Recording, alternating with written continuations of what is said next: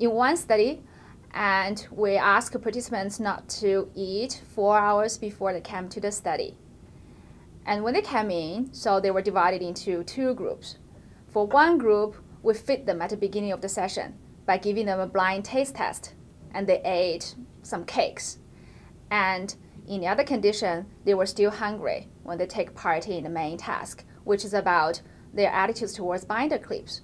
We offer them a sample of a store brand binder clip to examine, and we offer the possibility of giving them some free samples for trials.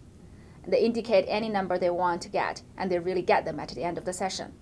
Interestingly, for those people who are hungry, and after examining the binder clips, they wanted to get more of these free samples. However, after eating, they indicated they want to get less.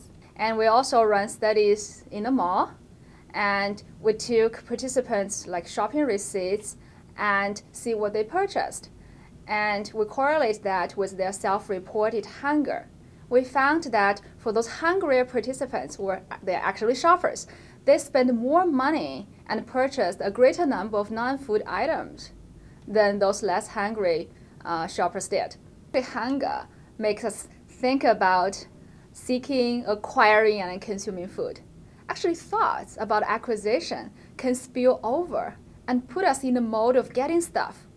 Therefore, these acquisition-related thoughts actually drive us to buy non-food stuff that cannot satisfy hunger. As a consumer researcher, I care about consumers' well-being.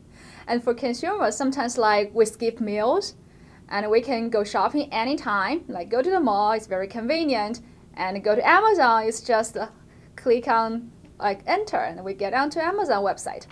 And in these kind of situations, if you go for a shopping trip with an empty stomach, you may spend more money and buy more stuff than otherwise.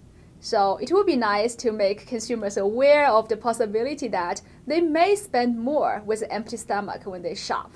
So why not just feed yourself before going for a shopping trip? Or alternatively, if you are hungry and you have to make purchasing decisions, think twice about what you are going to buy.